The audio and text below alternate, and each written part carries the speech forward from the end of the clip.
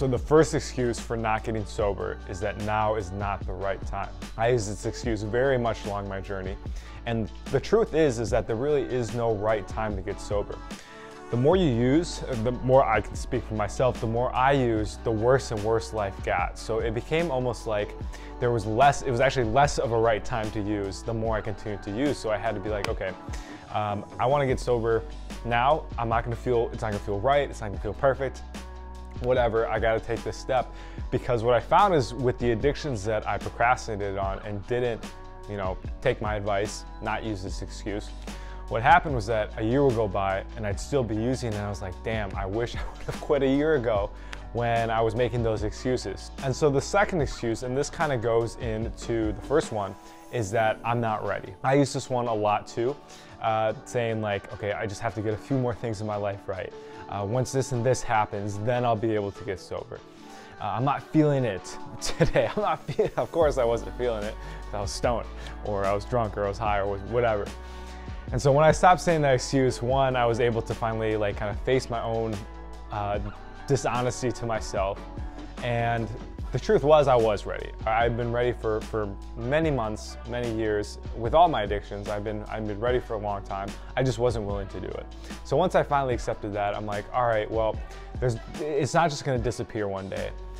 There isn't gonna be a time where I am ready, so I might as well just do it now and get it over with. And so that was kind of the attitude I had going into the addictions and going into sobriety, and I think that really helped. The next one here is gonna be that my friends will judge me. And most of my friends when I was using, they also used. A lot of them could use, I guess you could say, responsibly, where they wouldn't have really negative consequences with their life like I did. So there was this inner dialogue that said, if you quit, these people won't like you anymore. Maybe they won't accept you. Maybe they'll make fun of you. Maybe they'll judge you and talk behind your back or whatever. And this was like totally just made up in my head. It felt very real, but it wasn't actually real. And even if it was, who cares? Because after I did get sober, I was like, I would not go back to these friends if that meant that I would not get to be sober. Like, there was no way I was gonna do that. And I found that the further and further along I got on the journey, these people that I was worried that would judge me, they either kind of fell out of my life, so we no longer were compatible, or two, they were actually really supportive and proud of me for getting sober, because the ones that were real friends, including family members, they just wanted the best for me. For them, they could have their best life and use weed, alcohol, etc.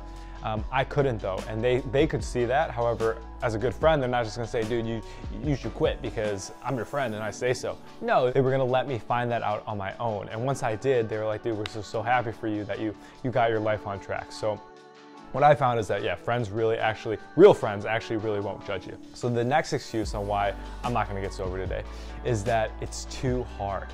And there is some truth in this one. Quitting is not easy, I'm not gonna lie. It's a difficult task. It might be the hardest thing you have to go through in your entire life. I know there are a few addictions where I'm just so relieved I got through it, because I do not want to go through that again. And it very well might have been the hardest thing I've ever done. I used to run cross country, a little story time here, and we would do 5Ks. I was also in track, so I did the mile, 2 mile, 800, which were basically all out sprints for a mile, 2 mile, 5K, and it was fucking hell. The thing was though, is it ended after, well, with the 5K after 17 minutes, with the mile obviously after 4.5 minutes. And the pain was so intense, it felt like it was just never gonna end. The thing with recovery though is that getting sober, it doesn't end in 20 minutes. The pain is gonna be prolonged, and you have to have some endurance to get through that initial time. So again, back to this initial point, there is some truth in that it's very difficult. However, at some point along my journey, I realized that, you know what, it's gonna be fucking hard, no matter what, if I start today, if I start tomorrow, if I start a year from now. So like I said earlier, I'm like, I might as well just get over with and go through this pain right now, right here, right now. If you've ever remember being a kid and having to do chores, right? You're like, oh, the last thing I wanna do is chores. I wanna play video games. But as soon as you finish those chores, I bet you felt better. And I bet the relief you felt was way worth it. And I know I thought, I was like, thank gosh I finished those chores when I did, because now I get to enjoy the rest of the day. So thinking about it like that can make that it's too hard thought a little less difficult. Now, before we go into the last one here, I want to say if you are ready to stop making excuses and get sober this year, I invite you to download my free How to Get Sober in 2023 PDF guide. It's going to have 7 tips that are going to go into detail on things you can do right now, actionable steps to help you start getting sober. Help you start switching your mindset from addiction and I'm stuck, I can't do this, to growth mindset. Wow, there's a light at the end of the tunnel, and I'm just gonna better myself by doing this. So I invite you to download below. You just gotta fill out your email, and I'll send you a copy right to your inbox. So definitely recommend checking that out, and feel free to pass it along too if you like it, and or reach out to me if you got some value from it. So then last and final thing, the final excuse here before we start talking about this topic here is going to be, I'm gonna fail and or it won't be perfect. I don't know about you guys, but I'm a bit of a perfectionist, and it's caused a lot of pain in my life. Even as I just fumbled over the word perfection, I was like, dang it, why didn't you say that perfect? No, I'm just kidding. It's something I've really had to work on though, and it's definitely held me back a lot in life. There are many things I wish I would have done growing up that I didn't because I was scared of not being perfect or not doing it just right.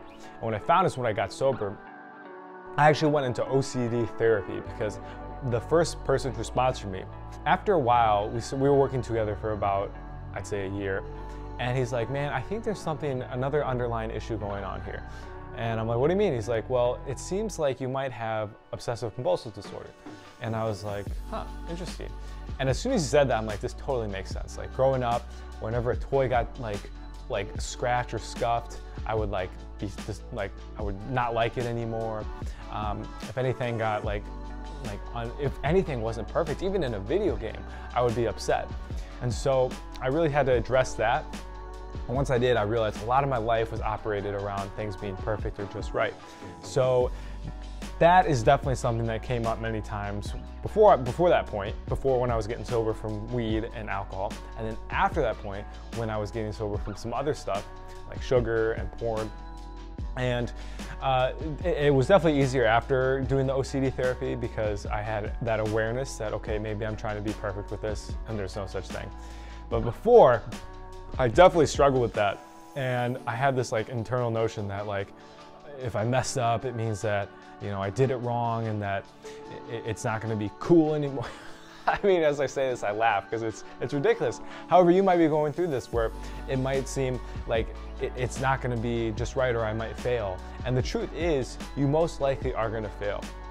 I didn't get sober on my first round in any of the addictions I quit. Nobody I know has quit their very first time. If you have, comment down below because I'd love to meet you. That's a pretty cool thing to do. Most people though, 99% of the people I would bet have not had a clean run from start to finish. There's always bumps, there's relapses, and each one, of course, you learn from a little bit, and so it gets easier and easier each time. However, there is gonna be that period of not succeeding or not reaching that goal of sobriety. And once I was able to accept that, I was like, you know what? I might not get it perfect this time around, right?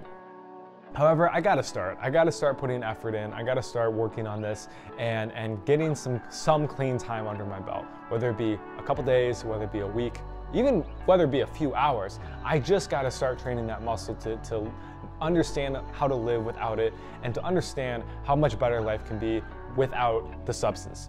And once I had that attitude, I was able to actually start making progress because it took the pressure off. I was no longer worried about having to be this perfect saint at sobriety. I was like, fuck it.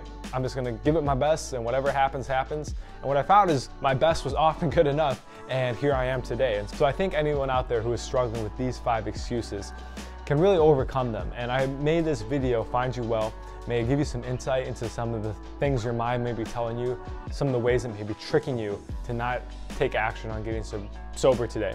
And again, if you are interested in getting sober and you are really motivated, I recommend checking out the PDF I mentioned earlier in the video. Will be linked down below.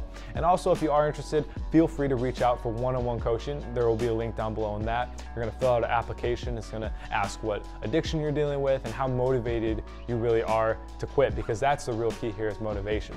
Often I would say motivation over perfectly succeeding. Well, one, the motivation is going to help you succeed. However, if I had to choose one or the other, I would take the motivation, because that's going to get me a lot farther than just being in this perfect flow state where I'm not going to make any mistakes and boom, I'm going to be sober, and like, I'm going to wake up tomorrow and I'm going to be sober. No, not going to happen. It's got to take work. So guys, thank you so much for watching. Have a great one and talk to you soon. Peace.